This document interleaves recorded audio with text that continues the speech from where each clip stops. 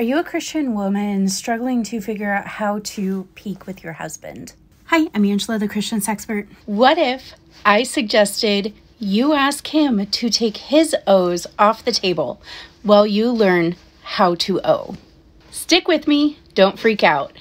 The Bible says do not deprive, right? If it's not mutually pleasurable, as in you aren't peaking like you would like to, why should he be if you're not? A lot of women feel an incredible amount of pressure to perform.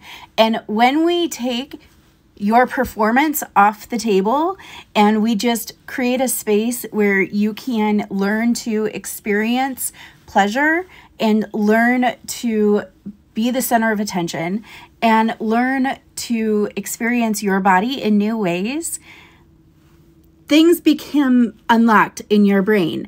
And it might be easier to find your pleasure if you aren't worried about whether he's getting his. And it's honestly kind of we either do this together or we don't do it at all scenario. He should be prioritizing you and your pleasure. It shouldn't just be about him getting his. And if you want step-by-step instructions on how to get there, you should probably check out my Patreon. Go have good sex.